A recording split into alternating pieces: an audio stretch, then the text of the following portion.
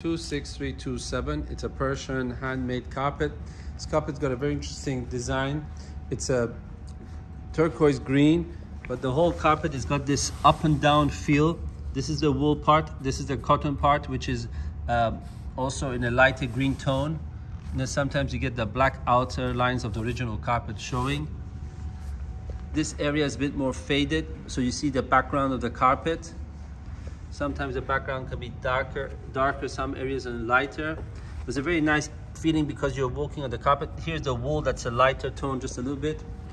Happens also around here. Must have been a different wool the original weaver had used.